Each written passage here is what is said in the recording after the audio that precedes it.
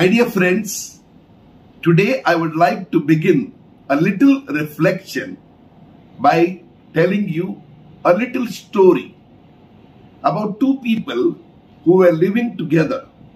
They both were beggars. One was a blind man, the other one was a lame person. They were both suffering and they were begging. One day, God decided to come and help them. The blind man was alone.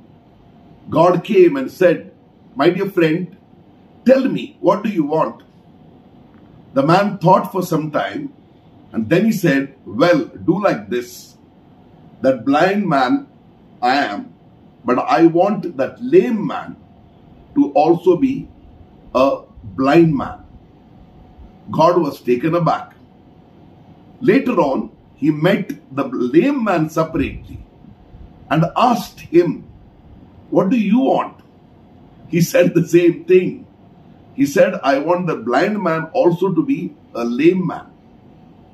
Perhaps they both were fighting. They did not think about themselves. They did not think what is good for them. The first thought that came to their mind was that the other man should also suffer like themselves. This is a human reality. Human beings are by nature so selfish that they don't mind suffering as long as others also suffer. Sometimes when they are poor, they would like many others to be poor. Sometimes when they fail, they want many others to fail. And then they feel happy. Our happiness often depends upon someone else's misery. This is a reality. Today we are discussing that beautiful parable which Jesus gave, namely the parable of the Good Samaritan. And you know the parable very well. A man was walking from Jerusalem to Jericho. On the way he was caught and beaten up by the robbers.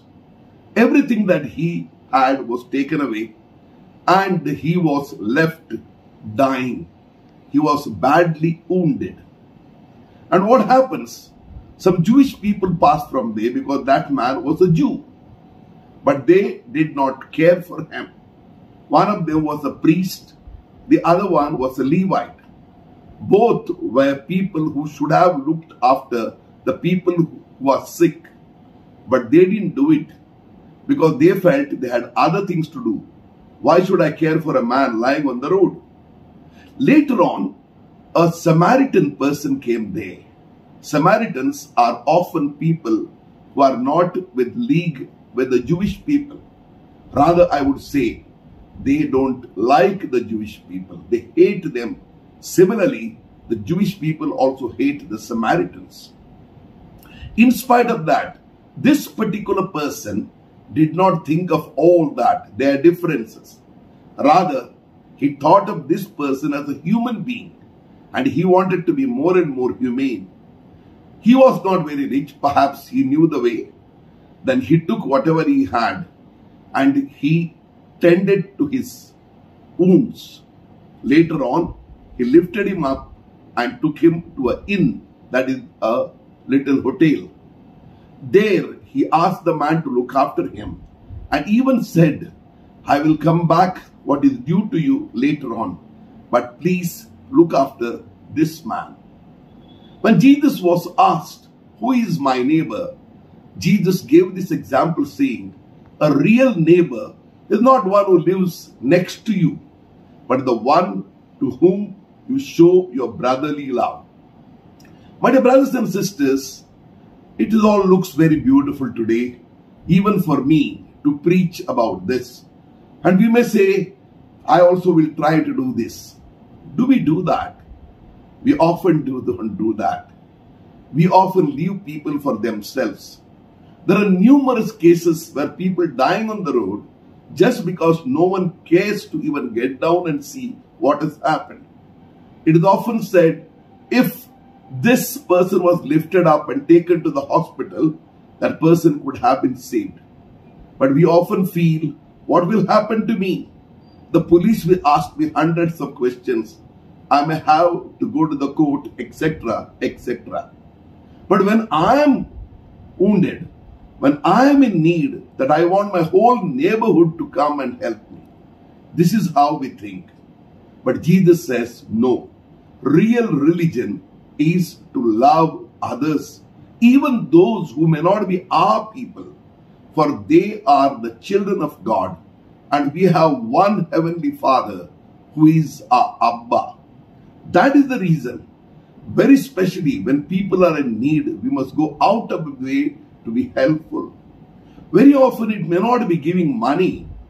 Very often it may be just saying a good morning. It may be just a visit to the hospital.